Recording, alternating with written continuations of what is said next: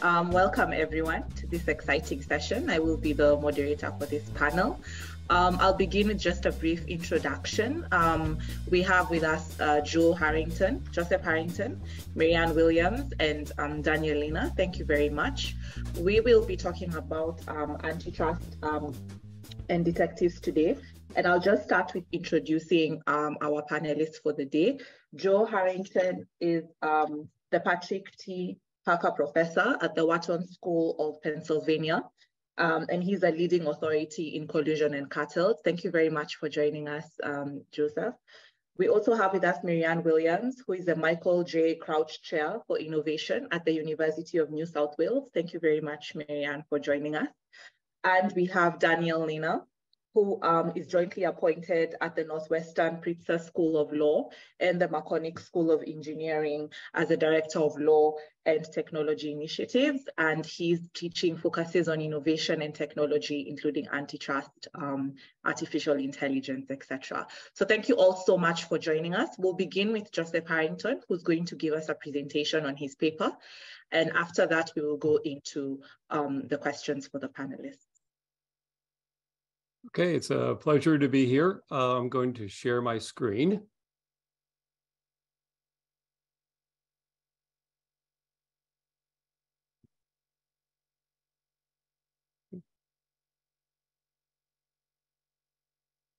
Okay, I presume everyone can see that. So, as I said, it's a pleasure to be here. I'm going to be talking about a paper with David Imhoff, who's at the Swiss Competition Commission. And this is all about using data to find cartels. Now, right from the start, I want to be very clear that the deliverable is not to deliver the evidence that could be used to actually convict firms of a competition law violation. Rather, it's to provide the evidence to be the basis for initiating an investigation, and perhaps a dawn raid, for which actually has been some cases in which cartel screening did actually lead to the dawn raid. Now, the method of cartel screening I'm going to describe today is what's known as behavioral screening. And this is looking for patterns in firm conduct and outcomes that is indicative of collusion. Now, there's two fundamental reasons why I think behavioral screening can work, and in fact, it has worked. The first is that collusion has to mean a change in the price generating process, or if it's an auction, a change in the bid generating process. And this is because if that isn't the case, then collusion isn't going to be profitable for the firms. The whole point is to get to different prices, and that means a potentially detectable change in the price generating process. The second reason why I think behavioral screening can work is that collusion is difficult. It poses a lot of challenges for the cartelists. They have to coordinate on outcomes. They have to monitor for compliance. They have to punish in response to evidence of non-compliance. And how they deal with those challenges leaves an evidentiary trail, which in principle can be picked up in the data. So if one is going to engage in behavioral screening, there are two things you need. First, you need data. And secondly, you need to know what to look for in the data. Now, for this to be practical, the data should be fairly easily available. In what I'm going to describe today, in all cases, it was either price or bid data, which in many cases is something that would be available, at least for some markets, for a competition authority. In terms of what to look for in the data, there are three approaches. The first one is clusive markers. That is, patterns that are more consistent with collusion than competition, as indicated by theory and past empirical evidence. The second is structural breaks. That is a change in the data generating process, due to, for example, cartel birth, which I just mentioned, but it could also be due to cartel death or just some interruptions in collusion during the time of the cartel. And the third is anomalies. And these are just patterns inconsistent with competition that may ultimately be found to be consistent with collusion. Now, in the paper, we cover all three of those approaches, but due to time, I will just cover clusive markers and structural breaks today. So clusive markers, these are just regularities that help us distinguish collusion from competition. It could be high prices relative to a benchmark. It could be a V-shaped pattern to prices where prices fall prior to cartel formation and are the reason for a cartel forming, and then rise after the cartel is formed. It could be low price variability, a periodicity of price changes, stable market shares, a whole host of potential markers. And just to kind of illustrate this approach, I'll focus on the low price variability. So if you think about a firm changing prices under competition, this is going to tend to occur when there's any sort of significant change in cost or demand. But the process by which prices change for a cartel is very different. To begin, it's going to have to be in response to common cost and demand shocks because all firms are going to have to change their prices. Secondly, it can only be done after communicating and coordinating. And furthermore, it must be done in a way that does not jeopardize cartel stability. And these factors all have the implication that cartels tend to have more stable prices. They tend to change price less frequently, and the price changes tend to be smaller. To illustrate this, let's look at the urethane cartel. So what we have here, over time, are prices and costs for the urethane manufacturers who are involved in the cartel. The red line is the actual price. The green line is a measure of cost, and the blue line we can ignore. We have prices and costs during the cartel period, and then after the cartel period to capture competition. So let's begin by looking at competition here. We see the red line, somewhat masked by the blue line, but we can follow it there. And the point we just want to make here is that the red line its movements tend to track movements and costs pretty well. If we look over during the cartel phase, we see a fairly significant change in costs over that time period, but the prices set by the cartel are relatively flat. And so this is an example how a cartel often, not universally, but often results in more stable prices. And so that leads to this low price variability. So now we can use that to develop a collusive marker, which is a low coefficient of variation of price. So the coefficient of variation of a random variable is just the ratio of the standard deviation to the mean. And if we look at the implications of collusion, well, as just argued, collusion is going to tend to result in more stable prices, which means a lower standard deviation, and thus a lower numerator in that ratio. Of course, collusion results in higher prices, which means a higher mean of price, which is a higher denominator in that ratio. And so both those forces result in reducing the coefficient of variation. For example, in the frozen perch cartel, the coefficient of variation for price under collusion was more than 3 times smaller than it was under competition. Okay, so let's go to the second approach, which is a structural break.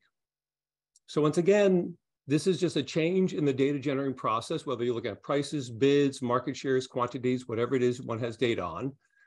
As mentioned, you're going to get a change or a break in that process with cartel birth. Prices are going to rise. They're going to probably be a transition phase. And once it gets through that, prices will tend to be more stable. But the point is, there'll be a change in the price generating process between competition and collusion. Now, kind of savvy cartelists can try to manipulate this process in order to avoid the chances of detection, especially if they think a competition authority is engaging in this. But a very important point is that while they can reduce the power of this screen, they cannot eliminate it entirely. The only way to do that would be to basically not change the price generating process, but then collusion would not be profitable. Now, another source of structural break is upon cartel death. And that's, we expect to see prices fall, become more volatile. Now, this break is a particularly promising one for identifying a cartel because a cartel cannot manipulate this price process in order to make it kind of less detectable. And that's because the cartel no longer exists. It has collapsed. And then finally, there can be detection due to temporary disruptions of collusion, either due to internal instability, because a firm cheated, there was temporary price war, or external instability because of entry or expansion of a non-cartel supplier.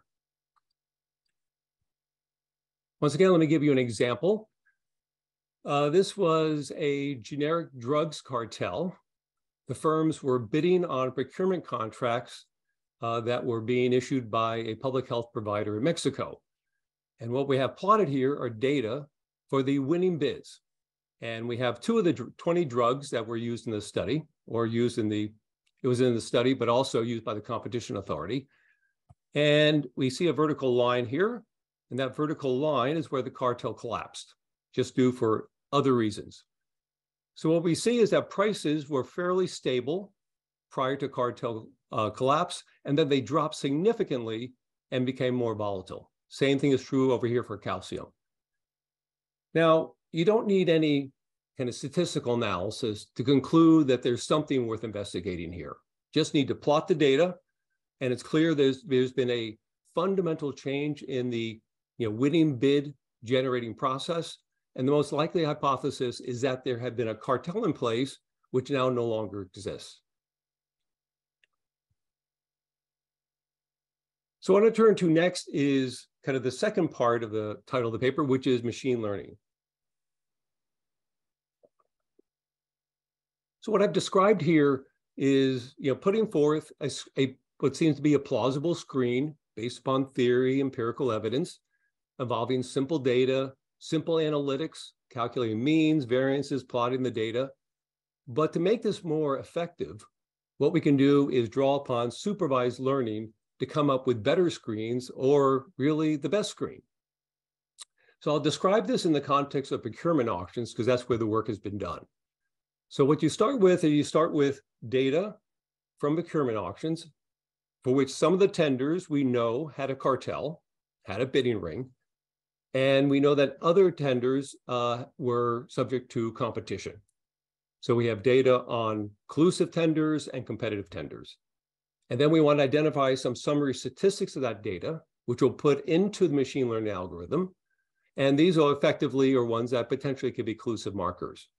And what the machine learning algorithm is going to do is going to find the best model using those summary statistics to classify a tender as either being produced, the bids associated with it being produced by a cartel or being produced by competition. The study that I'm going to just briefly review was the first analysis of this sort in the literature, which is conducted by my co-author David Imhoff and his collaborator Martin Huber. And so what they had was data from Swiss procurement auctions and road construction. They had 4 markets in which there were a cartel in each of those markets, but they also had data encompassing kind of the non-cartel phase, and approximately about 300 collusive tenders and about 300 competitive tenders. In terms of the summary statistics, this just gives you a flavor of what they put in there. They had the coefficient of variation for bidders' bids within a tender, a little bit different from what we described earlier. And as we can see here, just looking at the raw data, that the coefficient of variation of bids was less for the collusive tenders than the competitive tenders. That is, when they're colluding, the bids weren't as dispersed as when they were competing. Another summary statistic they put in was the difference between the second lowest bid and the lowest bid. That tended to be higher for collusive tenders. And similarly, they put in just some other kind of measures that potentially could prove informative. So what they did, this is kind of a standard machine learning exercise. They took, in this case, 3/4 of the data to estimate the model's parameters. They then used the other quarter of the data to test the model's performance and searched over kind of different models to find the one that had the best predictive value. In terms of classifying the output as, that the tender was collusive or competitive, they used the criterion that the estimated probability of collusion exceeds 1/2, but one can do this with other, criteria. You could make it more stringent by saying the estimated probability of collusion has to exceed 3/4, and they experiment with that as well. But the only point I want to kind of convey here is the overall kind of exercise, and that the performance just on this initial attempt was really quite good. That the screen that was developed through this machine learning algorithm properly classified exclusive tenders 83% of the time, and properly classified competitive tenders 85% of the time. Now, while these false negatives and false positives may be of a level that one would be a little bit concerned, once again, if you're putting this forth as evidence in a judicial case, the point is that we're just trying to identify those markets for which the evidence is highly suggestive that there may be a cartel and thus may warrant investigation. And I think this model is kind of delivering that type of information that would be very relevant to that. So just in kind of concluding, let me just talk about, just some extensions and work in progress along this line of research. Joseph, sorry, just to cut in. Yes. We need you to conclude in about a minute or so. Excuse me? We need you to conclude in just about a minute or so. Oh, okay. This is the last slide. So what I've described is the development of a screen through machine learning to identify tender as collusive or competitive. There's also been work to try to identify when there is a collusive tender, which firms are party to the cartel. There's a challenge of transposition. So here you would be training the algorithm on data for some class of markets or some country, and then you want to see how well does that perform in a different set of markets in a different country. So they've done this where they've trained trained the algorithm on Swiss data, then applied it to Japanese data, trained it on Japanese data, applied to Swiss data, so you can engage in that exercise. And the last one, which is just really starting, is to use deep learning, where what the input is not really data, it's actual plots. And so here now the objective of the learning algorithm is to try to pick up visual patterns that are consistent with collusive tenders, such as a clustering of bids. So with that, I will conclude, and I welcome the comments and thoughts of the other panelists. Thank you very much, Joseph. Really interesting work here. I'll open the floor to the other panelists just to give maybe their ideas on the paper. Marianne, perhaps we can begin with you. Yeah, sure. Thank you. Great to be here. And I really enjoyed reading this paper. It's very insightful. I love the very concrete examples, and it's sort of really inspirational for future work because it it is very concrete, and it just zeroes in on the actual problem. Okay. And I think that just allows you to then, potentially see different ways of looking at it, but also just how complex, it's a wicked problem in a way. And this particular paper sort of tries to simplify it down to so that it's understandable, right? Because if we can really have a good understanding of the underlying problem and tease out the sort of assumptions, like what's really going on here with the firms colluding, and how does that relate to the data we can collect. So I really loved it. And it, just as in the presentation, there's a very insightful kind of, a deep understanding of collusion, right, by the authors. They know what they're talking about, and they sort of take you on this journey that helps you understand the kind of the motivation, why firms collude, why they think they can get away with it, and they're after higher profits and competitive advantage.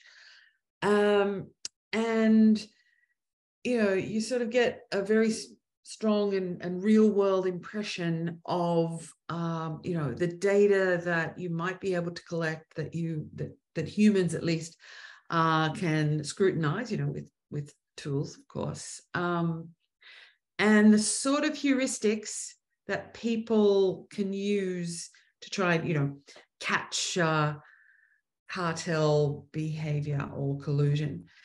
And the role of these behavioral methods, right? And that, these methods are used, I think, after the fact, right? So once the collusion has either been born or been happening or died. In fact, I love the kind of analogy sort of an analogy with a star, right? Stars are born, stars exist, and then they die and they collapse. And yeah, so I sort of had you know, a lot of astronomical analogies running around in my head. The examples, as I said, are very useful, particularly of the data patterns, right? And what I really noted is the need for them to be visible, right? Because they need to be human understandable, human interpretable, human detectable, all right? So that again made me excited, because I think, you know, there's a lot of opportunity here, and, you know, all of the work in the paper on machine learning, I think is very kind of useful. And again, it's just laying the foundation and the platform for a lot of really interesting future work, which I guess we'll get to a little bit later. And I think the section that really highlighted the need for, you know, new ways of doing is the lack of data, but also the difficulty of translating data from one context to another. So it's a huge challenge to kind of generalize these collusion patterns across markets, even though we can very carefully articulate, you know, the patterns we're looking for, you know, the stability, the lack of variation, the lack of response to, you know, changes in the market, demand or pricing. And you know, I what also came across to me is just how sort of crude they are, right? And kind of relying on human detection with, you know, these sort of heuristics. And I guess I felt like there's a lot of opportunity to kind of totally rethink and almost disrupt the way that, you know, you might go about it.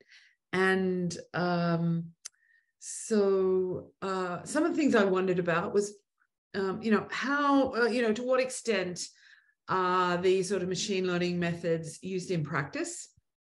Is it just limited to, you know, the examples in the paper? So that, you know, maybe the answer's in the paper, maybe I just didn't pick it up. And how different is collusion behavior in different markets? How does it look when you might have, you know, a dominant player like Amazon? And I guess I would have liked to have seen a bit more finesse around the kinds of differences that can appear. Now, I know the paper is trying to actually crystallize the common patterns and the sort of heuristics that collusion detectives might use to uncover where there might be collusion. But they were just some of the things that I was thinking about. And I'll stop there. And I have some other ideas around, you know, how, you know, what might be the next steps, or what's another way of looking at this problem, you know, through the machine learning lens. Thank you. Thank you very much, Mariah, and really great insights there on how you analyze the paper, the challenges, but also the opportunities that, you know, you've identified with this kind of, you know, technology. I have noted some of the questions you had, but I will give the floor to Professor Linna to just give his thoughts, and then we can, you know, have an interesting Q&A where we can also address some of the questions you raised in your analysis. Professor Linna, happy to hear your thoughts on the paper. Thank you, Maria, and thank you, Marianne, and thank you, Joseph, for a great paper. I put together some slides just that I'm going to run through with the points I wanted to make. So I really appreciated the detail, particularly in the first part of the paper, about how market data can be used to detect cartels. And I think it sets it up really well to think about machine learning. And I think your paper sets itself apart in that way. I think too many papers in this whole realm kind of just jump into the machine learning and the fancy methods and you know, assert a level of accuracy without kind of thinking about some of the foundational questions and kind of what's the state of the art right now. So I think that's really important. And I think you do a nice job in the machine learning approach as part too. It's very, very accessible. What I want to talk about is kind of like the discussion about the problem and solution today, the lack of theory, data, and detection, because I think that can be maybe some obstacles to success with machine learning methods, and so the need to do more there. Evaluation, you touched on this a little bit more in your presentation today, but I noted that I think there were some areas where I just saw discussion of accuracy that I'd like to see a more robust discussion of false positives, false negatives, maybe framing it with precision, recall, and F measures.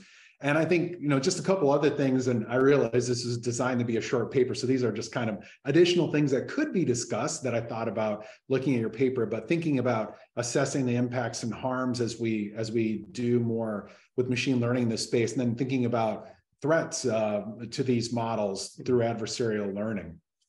So what's the problem? Cartels continue to form. You pointed this out as going through this, right? We're not trying to make a judgment on whether there is a cartel. We're just trying to identify scenarios for doing more analysis, collecting non-academic economic evidence. So humans are in the loop. But when we think about the impact analysis, I think it's important to think about false positives, false negatives, the extent to which, how we design these systems, how they're used, whether humans are more likely to accept what systems are saying, or maybe to reject it. So those are important questions around that. It's really interesting, this question, that we don't really know the state of the art right now. Detection is low, I gather, from other research, but we really don't know. So this makes it a really challenging problem. It's a very open problem. We don't, as far as training our algorithms, there's a lot of missing information. But then you also talk about the lack of theory and data, particularly when you're talking about structural screening. And so I think that there are clearly then opportunities there to think about, well, how do we make sure we have sound theory in place when we are designing machine learning methods? And then how do we go about getting more data so that we can make these predictions. I think it's interesting to think that some of the barriers, right, as how well then that without understanding the theory and having the data, how well current methods can work, and then what are the obstacles that this presents for using machine learning in this place. But then also thinking about the impacts and the harms of how these systems will work. You in your presentation brought this out. Why do we think that this might work? And I agree completely, right? So if they're going to collude, we think there are going to be changes in the data that is generated. And then this idea that there's going to be an evidentiary trail as collusion is carried out. So there are good reasons to believe machine learning can be helpful in this space. Why? Well, okay, why do we want to use machine learning? Because right now, which is being done manually, doesn't scale very well. If we had machine learning methods, we could scale that and possibly reduce the cost of screening, right? I think that, that's yet to be determined. This idea that tools should be reliable, easy to explain, that's important, right? In thinking through this. And this article does a nice job of providing a nice, easy to explain process of how these things work. You touched on this a little bit in your presentation. I don't think this was in the paper, but so the evaluation, right? I think we need more than just accuracy, and we need people who are using these tools to understand more than just accuracy. You did get to that part a little bit later, like how do we make sure regulators can use these tools and understand how they might tune them for them to be to adjust for which they think is less harmful, false positives or false negatives. But then also questions about validity. And we don't really necessarily know what the ground truth is here as we're putting this together, particularly with such a low detection rate and so much missing data. So I think there are some gaps there to cover. So on both of these, right, I think in the paper there was just accuracy information. I think one of the things I'd love to dig into a little bit more is that you talked a little bit about a lot of different people using these tools, not just regulatory agencies. And but then this brings into mind, what about strategic behavior? And you make a couple of assertions around this that I might push back a little bit, which I think theoretically makes sense, but what about an application? So we think, oh, well, it even works if the cartelists are strategic in trying to avoid detection, even if they're managing the way that they increase prices. okay, well, how do we really know that? And sure, theoretically, yes, but in practice, for all we know, these cartels are already, the more sophisticated ones are already using some tools to be able to evade detection already. So this, I think we need to think a little bit more about that. And I think one of the things that comes up in this space frequently when we start thinking about algorithms, again, what are the impacts and harms to consumers, but then to also industries? But then what about exploiting the law? What about gaming? Maybe these organizations are just going to use these tools to determine the boundaries of the law. I'm a little less worried about that. I think we need to figure out then to better define law so we can prohibit the behavior that we want to prohibit. But what about adversarial attacks? And I think many of us have seen these examples. Introduce a little bit of noise into an image, for example, and instead of a stop sign being read as a stop sign, it's now read as a yield sign or a speed limit. Or here's another image recognition example. You give this to a particular image recognition system. It says 65% probability it's a robin. Introduce a little bit of noise. And that system will tell you it's absolutely certain that now what all of us as humans see as a robin is a waffle iron, right? And so in what ways might cartels actually not just engage in strategic behavior, but actually use adversarial attacks against these systems so they can evade detection? I think that's something to think about. This fits in the thinking about our ethical issues about transparency, accountability, and fairness. I think what's important on the theory side that we think about what is the purpose of antitrust. It can affect millions of people. Underrepresented groups may face disproportionate costs of the decisions, whether to enforce or not take action. How do we test the accuracy of these systems? How do we understand the impacts of false positives and false negatives on consumers in different industries as we use these tools? How do we test for biases? What additional features do we need in the data that we're gathering to test for bias? I think those are important questions. And then one of the last things the last thing I'm going to mention is you talked about models across different countries. I think that's really exciting, right? Is thinking about, particularly given the shortage of data, right? How do we understand how we can use data across jurisdiction to improve these systems? So I look forward to discussing some of those things. And again, great paper. I really enjoyed reading it. Thank you. Thank you very much, Professor Linna, for that breakdown on your thoughts on the paper. Joseph, we'll just come back to you just before we dive into the questions. I could give you a minute or two if you have any comments on Marianne and Professor Linna's presentation. Okay, let me see if I can comment on a few things. That's a lot. I mean, there was a lot of really substantive comments there I could spend a long time on. So let me see if I can just identify a few. Let's just start with Daniel. I think what are the key things before getting into machine learning? And it was the point was made about how we got to start out before getting machine learning. You got to going over the economics of it, and that's because that was the state of the science until machine learning came along for a long time. So one of the key things is for a screen to be costly to beat. There are some screens which actually are costless to beat. There's not many, but there are some. But a lot of screens you can think about like price relative to a benchmark or price variability. Yes, they can do things to make the screen less effective, but it costs them profit. And that's the essence of it. So that's why I make that statement that at the end of the day, the test will still have power, because firms are not going to strategize to the point of having the screen have zero power, because then they make zero money on collusion. Okay, but that's by the design of the screen. The issue of false positives, false negatives, and the actual true cost of that is indeed really important. My initial take is probably the false positives is probably the bigger cost, because if it leads to investigations where there is actually not a cartel and competition authorities have scarce resources, so that would be a concern, I think as a primary cost. Let's see, to Marianne, in terms of the question about how common is behavior across cartels.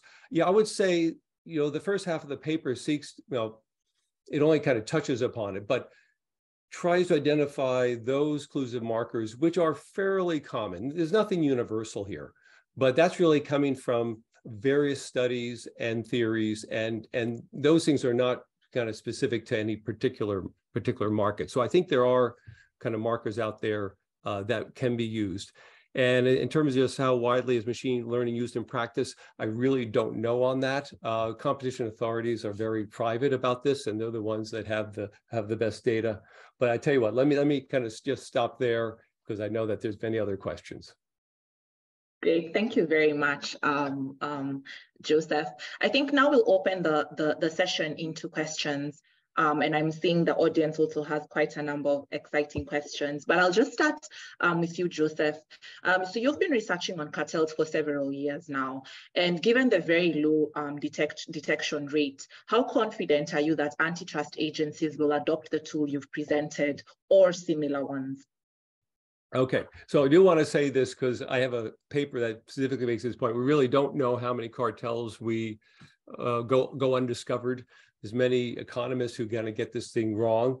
And that goes back to a point that was, Daniel raised, which is there's a lot we don't know because these are crimes and we can't do random checking of industries to find out, is there a cartel or not? So I think competition authorities have become increasingly receptive to this. I think back to 2005 when I first spoke on cartel screening at a conference in Rome. There was, one or two. I know the Dutch Competition Authority was doing some screening, but it was really off the radar. And then, 2016, I was at a conference an ICN conference with chief and senior economists, and more than half of the 27 competition authorities were engaging in some form of screening. Now, that can be pretty wide. But so there's been kind of growing kind of use of it. But I think particularly in the last few years, there's been a lot of interest for the very simple reason that leniency programs leniency applications are drying up. Let me not say they're becoming less effective, but leniency applications was a really important source of cases for competition authorities. But if you go to the US, European Commission, many other jurisdictions, they're finding very few leniency applications. They're way down. So they are looking for alternative methods to find cases. So I think the interest is there, and there's been a growing kind of use of screening. Great, thank you. Professor Williams, coming from outside antitrust, which detection tools do you, envision for antitrust agencies? Yeah, well, I think this paper really just opens the door, to a really exciting new world. And it calls for radically new approaches, though, because I think what the paper really highlights is the struggle, with current methods and the lack of data. That seems to be the real bottleneck here. And it's not just the volume of data, it's the relevance of the data. And, because we would expect machine learning in particular to be giving us a lot, sort of the ability to really customize to specific markets, to specific, not just countries. So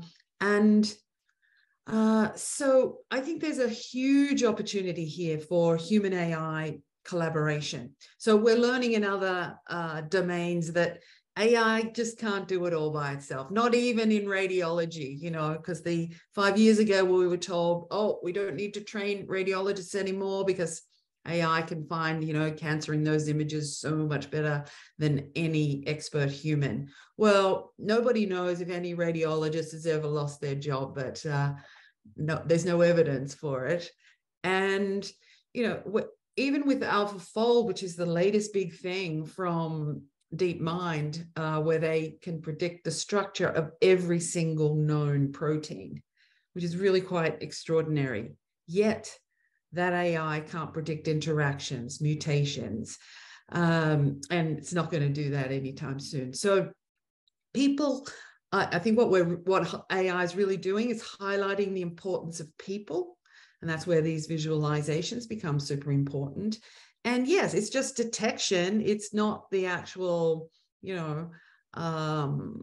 charges or enforcement or anything. It's just picking it up. And yes, we do need to pay attention to resources, right? And in a way, the resources could be part of the model if we had enough data. So one way to get data, or several ways to get data, would be synthetic data. So there's a whole kind of new industry in creating and synthesizing data according to sort of certain specifications. That used to be a ridiculously hard problem because, you know, if you used sort of an equation or, you know, some math to generate data, then all you found in your machine learning was that equation. But anyway, methods are a lot more sophisticated now, and I feel like that would be a very promising area. Also, game theory and agent simulations. That's another way to generate not just data, but also to explore the different kinds of behavior and different kinds of scenarios. And, you know, if it's AI driven and using some of these adversarial methods, then you're going to uncover behaviors that you didn't even think of, right? And I think that probably these cartels have thought of them, right? That's their, you know, expertise. And so I think that, you know, we could use game theory to uncover those, well, existing behaviors, potentially creative behaviors, but also discover equilibriums that may give us insights around the rate, you know, what's the kind of expected rate of collusion in a specific market. And that would help us in determining, you know, how much we want to actually spend on catching people. And when we've caught enough people, or when we've, you know, somehow, you know, because we want to reduce those false negatives, right? That's really the thing you want to optimize. Anyway, that's enough for me. Thank you. Thank you very much, Professor Williams. Very interesting insights here on synthetic data, game theory. I'll just go to Professor Linna and just want to hear your thoughts on the same question. Which detection tools would you envision, you know, for antitrust agencies? Yeah, I mean, I think that, to me, so many of these areas, I'd like us to focus on the problem more and really thinking about the problem. And you know, to this point that Marianne was just talking about, kind of like transforming the way we're doing things. And I think, you know, in my own area where I look a lot at how computation is changing legal services delivery, courts, and just, you know, the thinking tends to be like, well, how do we automate what we've always done, right? And I think we need new ways of thinking about the problems. And so approaching them in a very disciplined, rigorous fashion, spending more time thinking about the theory, thinking about what kind of data we need, thinking about opportunities for fine-tuning these tools for specific markets and where we think there can be transfer learning, thinking carefully about these questions about false positives and false negatives and what the impacts are, what the harms are when we're using these tools. So to me, I think that, you know, again, as I said in my presentation, I think that there's a problem with a lot of the work in machine learning where I think people start with the tool, right? And like, what cool thing can I do with this? And what sort of, you know, what sort of results can I generate to get a paper published? And we need a lot more people who, now, I think Joseph's paper does a great job of demystifying these concepts. And that's wonderful because we need more people who can pick up a paper, understand what's going on and learn about these tools, understand from a functional perspective, what is machine learning doing, and help us with thinking about, you know, how these tools can, you know, be used in different ways to solve the problem. Right. But then also identify some of the issues like we were talking about, some of the bias concerns, adversarial learning. What are the impacts and costs of false negatives and false positives? How might these develop? Right. Who's going to get left behind? Who's are underrepresented groups going to disproportionately bear the costs of the ways that these tools may fail to perform the way we want them to? Right. All important questions to ask as we're using these tools in this space. Thank you. Thank you very much, Professor Linna. Professor Williams, I'll just go back to you. If you could just shed some light on how the courts are reacting to computational tools in your field of research. Yeah, well, I think the courts are curious, but it doesn't really, I mean, there's very little use of machine learning in, or outcomes or recommendations, in court. I mean, we've got the sentencing example that we all know, but I think that, that this is a new technology, right? We don't even understand it. So, it's going to take a while before the courts start to embrace it. I did give a talk 2 weeks ago to the New South Wales Bar Association. So there's a good sign, okay? The barristers and sort of lawyers want to know how they can use it in court and what it might mean for them and their whole industry. But, while ever we have the questions, that have been raised by Daniel around, the bias and just basic safety and security, and, the lack of transparency and explanation, people need to know why. The courts need to they need motivation. They need to understand why so they can find those causal links. And without that, I think machine learning is not really going to deliver, which is why, I was talking about, these AI human collaborations where, we can, use machine learning in a kind of interactive way to help us understand what's really going on here. Yes, we can visualize, we need a lot of tools to kind of dig into the recommendations and the sort of outcomes and decisions of machine learning. And it's not sort of a one-shot thing. We're not going to get those explanations from the model itself. It's going to come from a separate process around helping people discover and understand what the model's finding in the data. In a way, these models are just sort of a tool for us to explore data that, we can't live long enough to actually explore by ourselves. So it's just accelerating our access to a very large amount of data. It's really doing nothing more than that. And allowing us to kind of, pursue or ask new questions or gather evidence for patterns that may or may not be there. Professor Linna, have you seen any similarities, differences from Professor Williams' answer in terms of how courts are reacting to computational tools in your field of research? Yeah, well, so in my field of research, I guess I look at what is the law of these technologies and think about how the law needs to evolve given these technologies. I'm actually going to drop an article in the chat. We did a conference on law and computation the year before last, and sitting district court Judge Paul Grimm, and a couple of researchers, Maura Grossman and Gordon Cormack, wrote a great article about thinking about the use of artificial intelligence, introducing it as evidence in courts. How do the evidentiary rules apply? And judges like Judge Grimm are doing some really great work saying that, hey, judges need to learn about these technologies so that they can be better informed. So of course, this is going to be a battle of experts if you want to truly put on AI evidence in a court proceeding, and judges need to understand how to play their role in this process as far as gatekeepers and ensuring that process plays out well when AI is introduced. A lot of my work is focused around thinking about how to create tools for automating, providing legal guidance, and using those tools in providing legal advice. And there's still quite a bit of hostility by the organized bar, lawyers as a guild. I won't call them a cartel, as a guild, I'll say, definitely are resisting in many ways the use of these tools.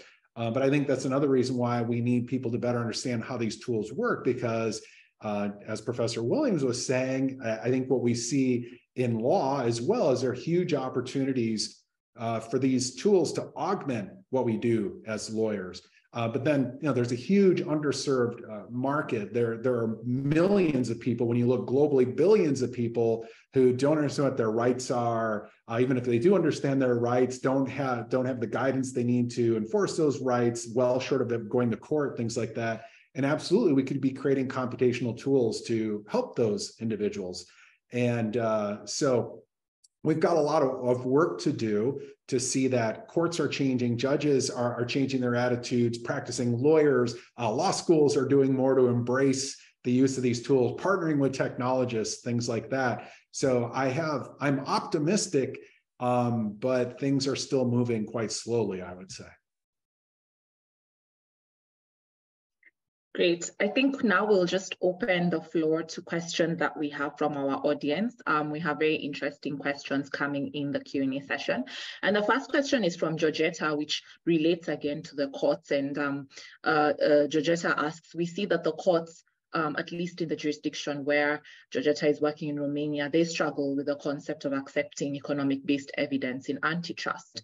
And so what can be done to increase the court's preparedness or openness to discuss this concept, or to discuss AI-based evidence?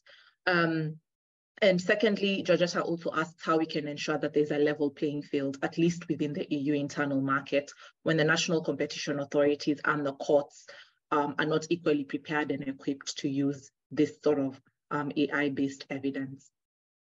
Well, let me say that there's kind of two roles for this type of data and data analysis.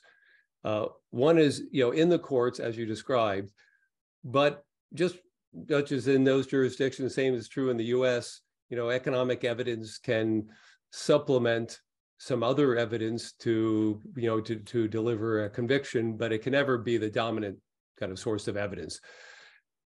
And so you really want to think about the use of data here and data analysis as akin to replacing a customer complaining to the competition authority, or competing firms complaining, or some other source, which that in and of itself is hardly ever evidence in the actual case. That's really to initiate an investigation, which will then deliver the evidence. So it goes back to this point here. I think, and there's kind of a general, I think, point here, which is, where do you use in the process the data analysis? In this context here, it's really just to get to the stage of opening an investigation. Now, having said that, you do want to be able to be sufficient to, for example, get authority to do a dawn raid. Case in point, they did this in South Africa. They use screening to develop the evidence to get a dawn raid in the cement industry. So at that point, then you do have to get some receptivity of the courts, to the data analysis. But I feel like even if you don't get that, it's still, you got to get past that first stage. There are thousands and thousands of markets out there, and you have to think about, well, which ones are really worthy of potential investigation. And that's where I think cartel screening has its biggest return. Thank you. We also have a question from Ben Weber on price patterns. And his question is whether these price patterns were observed in the Safeway unionization profit sharing cartel case. This was a case where the cartel only kicked in when a company's workers went on strike. And so it appeared that it only happened once. And he's also wondering if this approach could apply to wages and applying antitrust to wage suppression cartels. Certainly in principle, yes. I mean, once again, I think for it to apply, there has to be some sort of regularity that's been identified. But let's just think about, for example, go back to some of the wage, no poaching cases. If the agreement not to poach other workers was preceded by competition, then again, in this context, there's going to be a change in the wage generating process. There's going to be a change in turnover of employees between companies. Now, getting turnover between companies, that's going to be difficult for a competition authority to get without already having opened an investigation. But, perhaps wages, maybe. But the point is that if you can get it down to where the impact is on some observable variable, then you can certainly, look for a structural break that would be associated with the move to inclusive and coordinated conduct. Thank you. We also have a question from Thorn McCarthy. on the Swiss action study. And his question is about whether you had independent identification of the collusive and competitive tenders, and what was the source of this categorization? Right. So there's been a number of studies done, and they all have, to my knowledge, a common feature, which is you have data for a market when there was a cartel, and then you have data for that same market after the time of the cartel. So the good part to that is that you're controlling for the firms. The firms are the same, and now you're just changing the conduct from coordinated to independent. The downside is, maybe the post-cartel conduct, which we presume is competitive, might not be competitive. Might be something different from a kind of a standard just competition in the market. But that's almost all where the data is coming from. So I think overall it's been accepted that that's a sound approach. As I said, it's subject to some weaknesses, but on net, I think it's been appropriate and fruitful one. We also have a question from David Lurch, and I think Professor Williams and Professor Linna are happy for you to also weigh in on this one. Where are the best practices to utilize machine learning models? It seems that the standard essential patent licensing practices with multiple patents, complex royalty stacking is a good area to utilize these models. But in other areas, for instance, commodity cartels, the model may complicate the analysis with a second layer of debate over the validity and accuracy of the model. I think I'll start with you, Joseph, and then I can give a chance to Professor Williams or Professor Linna to give their insight. Okay, I can just comment on the commodity cartel aspect to it. I think it's something to keep in mind here that machine learning in this context is potentially making the screens more effective. But if there was no machine learning, we can still engage in screening, and particularly in the case of commodity cartels, because we have a pretty good understanding of behavior in those types of markets. They're not complicated by large product differentiation. The customers tend to be industrial customers who are just very much price sensitive.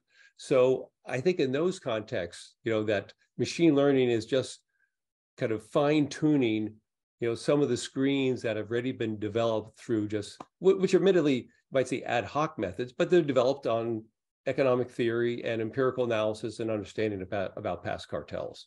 And I'll let Daniel, Marianne comment on the first part. Yeah, look, I was just going to say that, machine learning, we worry about the mistakes and the false positives and false negatives, but people make a lot more, okay? So I feel like, the main areas that I would avoid with machine learning is where, the cost of harm is very high, where the risk just isn't worth the reward. And there are many industries where safety is really just paramount, or people might lose a lot of money, or so. Machine learning is great for deciding where on the browser window shall we place an ad. Okay, so anything where the cost is low, just go ahead, and it's awesome. And then as we sort of get to applications where, there's a lot of consequence for mistakes, then, it's sort of less useful, because we can't predict those mistakes. And often they're spectacular, right? They're just not something you would anticipate. It's not like, oh, it was a borderline case. No, it was just like all the other cases that, got a positive outcome, but some small thing about that case triggered a whole different, outcome. And that says, what does that say? It says this is chaos, right? That's what chaos is, It's where you start with two things that are very close, it's very similar, and you get two completely different results. That's turbulence. That's not good at all. And so, depending on the risks, and that's exactly what we have to assess when we're using these models. But, that doesn't preclude us from actually developing them. It's more about how we then go on to use them, what other ways we might have to actually verify certain outcomes. and how much we're willing to pay for that. So, and I think people are only just beginning to understand this. The focus has been mainly on the performance of the algorithms, rather than the value that the sort of the system with the human in the loop can actually generate for the business, for the government, for the regulator. Great. Professor Linna, just a few remarks on that. Yeah, it's so important always to ask compared to what. And so when humans are making decisions, what's the baseline? Mistakes are being made. There's false positives, false negatives there. I talked a lot about fairness, accountability, transparency, bias, things like that. Well, we know the current systems have these issues as well, right? And so can we design systems that when humans are operating in these complex areas, we tend to use a lot of shortcuts to get to and jump to conclusions and explain things after the fact without true explainability about why the decision was made, things like that. So I think the promise is, can we have systems where we use these tools where we increase transparency? We're worried about lack of transparency, but there's maybe not a lot of transparency in a lot of areas right now. Right, so that's the promise, and improving in all these areas, and not seeing some of the worst case outcomes, which I have a lot of optimism that we can do that. Right, we can actually think about how to design systems with humans are being empowered, and that we bring in fact more transparency, fairness, and better enforcement that produces more value for everyone. Great. We are actually at time, so I just want to give the panelists maybe 20 seconds each just to wrap up and just give maybe a final concluding mark on this interesting discussion. I think, Joseph, we can start with you. Okay, I'll just kind of conclude by making the comment about data. I think probably the most fruitful direction to go is competition authorities working with their government procurement agencies for them to collect, organize, and share the kind of data that would be really useful for cartel screens. Great. Professor Linna? Yeah, again, great paper. I'm really glad that this conference is happening. I think bringing people together, the publications of these articles, these are important conversations. And, I think all too often we think about kind of where this is all going to go, and we don't realize our own agency in making decisions right now and guiding where this is going to go, identifying the obstacles, doing the work to overcome the obstacles. Thank you. Professor Williams, any last remarks? Yeah, great paper. It really opens a really interesting door.